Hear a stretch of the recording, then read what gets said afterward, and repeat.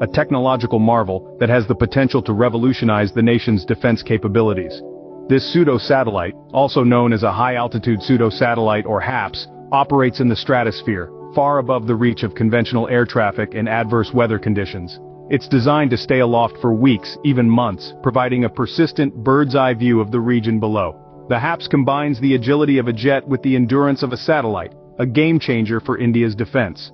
It can be used for a variety of applications, from surveillance and reconnaissance to communications and environmental monitoring.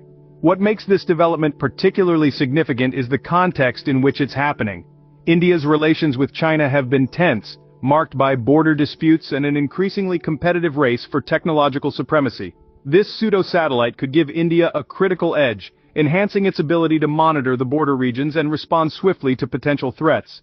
It's a bold move that could significantly alter the balance of power in the region. This is not just about